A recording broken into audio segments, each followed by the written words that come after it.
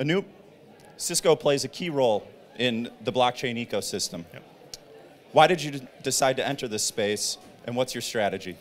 Well, when we looked at the technology 4 years ago, and when we started, we said, well, there's a really interesting thing that's happening. This is a technology that is inherently a networking technology, right? Anytime anyone discusses blockchain, they always talk about it in the context of a network. The challenge has always been that the software that's being built in blockchain is running at this application layer, separate and removed from the actual infrastructure and the network itself. So part of our vision and part of what we're actually executing on now is taking software, the blockchain software technology, and starting to integrate it and embed it with the infrastructure so that you have a continuously available, continuously on, trusted execution environment for all transactions.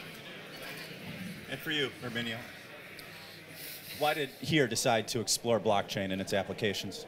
Well, blockchain not only is known, well, the best use case is known for cryptocurrency, but if you think about other B2B enterprise use cases, transport and logistics, one of where we see most of the evidence of blockchain coming up.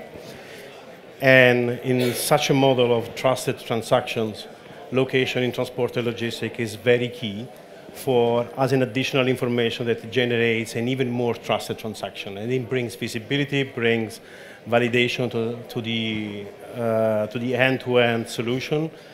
And that's the reason why we thought that we have an ingredient that for the recipe of the solution that can be enabled by blockchain. That's why it's a very compelling and interesting solution for us.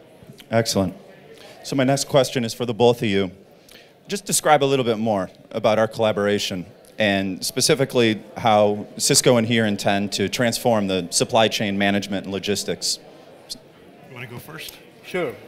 That's what exactly I was referring to. So when you think about end-to-end supply chain in transport and logistics, there is a lot of transactions happening from leaving the factory, loaded on the truck, on the road, arriving. A lot of those things are normally done manually by the carriers and the shippers and the suppliers. And blockchain, by definition, provides, with this methodology, provides a trusted transaction. Now, if you think about adding also location to where this transaction exactly happened, use the methodology that is, for us, the bread and butter, like geofencing. So when I know exactly that a certain parcel left the factory, I do not only know that things really happened, but I also know that it happened in that specific time and in that specific location. This helps to bring more secure and a more transparent transaction when the things are handed over by the different carriers, shippers, and actors of an end-to-end supply chain transaction. Yeah, I mean, when we started looking at this, we said, and particularly the collaboration with HERE is, there's an opportunity around trusted transactions where you have a use case around proof of proximity and proof of location, right?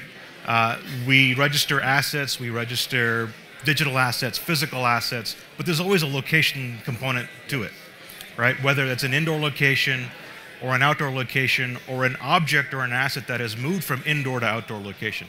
And then there's a volume of transactions that are initiated as a result of a transition of moving from one location to another location. So location is a critical component, but being able to actually ensure that you have trusted data that you're going to make location-based decisions on is critically important, right? And leveraging the high-fidelity data that we kind of get access to and capability from HERE, and leveraging, you know, the complete end-to-end trusted and secure execution environment that we would want to run business applications in becomes a very compelling story. Fantastic. Thank you both. Well, at this time, we'd love to engage you, the audience. If anyone has any questions, please feel free to step up or raise your hand and ask. While you guys wait and formulate your questions, sir. So I'd like you to prioritize the different industry segments or sectors or verticals that you think merit priority in terms of applying blockchain technology. So there's no shortage of use cases that are being explored in blockchain. I would say the industries that are probably going to reap the most benefit in the near term is definitely supply chain, right? Anything around logistics. The next is definitely going to, my gut is telling me healthcare, right?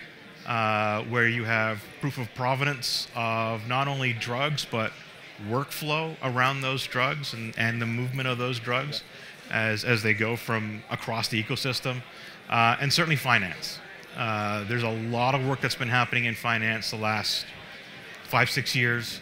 The ecosystem is very different in finance than in healthcare or supply chain logistics. And so there's some complexity there.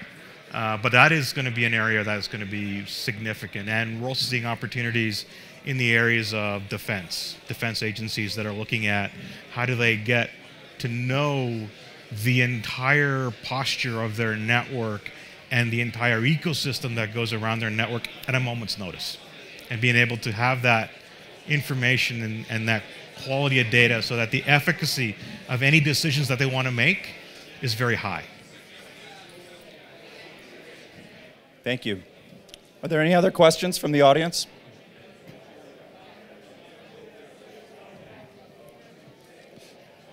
Well, I've got a follow-up question for you, Sure. Anoop. You know, you just described the prioritization of segments and markets. How does Cisco differentiate itself in terms of the applications or your overall approach to your customers when it comes to blockchain?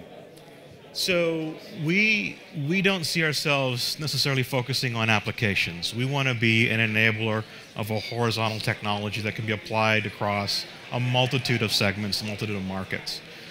What we've been doing in the last 4 years and interviewing hundreds upon hundreds of customers is focusing on a couple of key areas that have yet to be really, really solved well in the blockchain space. So we're spending a lot of time on privacy and confidentiality, right? We are focused on enterprise permissioned blockchain solutions that could actually find its way into the public domain at a certain point. But we're looking at permission systems. And so one of the biggest barriers to adoption across an ecosystem is how do you ensure that you maintain confidentiality of data or contracts or assets as they move across the ecosystem, right? So how do you do that in a blockchain environment where everything is openly shared? Well, there's some nuances that you can actually put in place that allows you to enforce confidentiality almost like a network policy and have that executed across an entire global network. And that's what we've done in our own blockchain use case and pilot, where we've actually deployed the technology across our supply chain ecosystem, and we're actually validating some of these differentiators along with creating best practices on how do you actually operationalize planet-scaled blockchain solutions. And are there any other questions from the audience? To Erminio, in terms of scale, obviously as a global map provider and Cisco being a large global company in itself, when it comes to tracking and positioning, right in the near term, how do you see the evolution of blockchain being implemented within that sector? Well, as I said, it's what we see the most emerging use case of blockchain outside cryptocurrency is in transport and logistics. An initiative like the one that Cisco is having, which is the only one, so the giants that control the digital transactions in an horizontal way, like it's just been described, it means that this is really going to become a reality in the very short term. So we have expectation that this is probably very likely to happen before, because it also does not require a big community.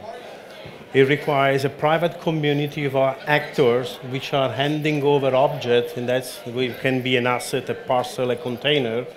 And this is where blockchain fits very well, because it gives really the trusted transaction enhanced with location, so that you can, there is a lot of benefit, because take an example, when a transaction has been secured and handed over from the shipper to the receiver, then you don't need to pick up a phone and call somebody else to say the parcel arrived. There is an automatic transaction, an invoice can be delivered.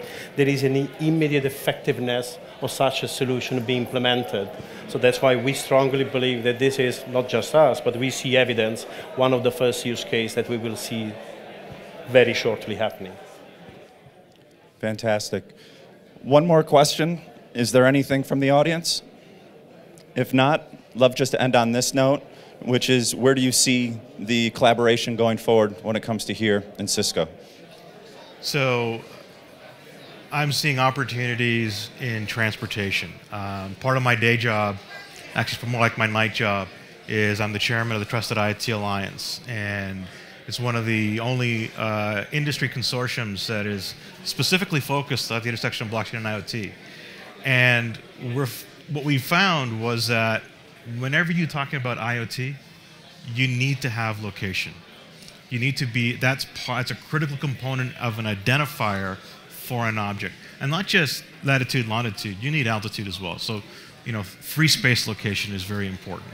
And so we're looking at applications across a variety of different segments that require this kind of capability.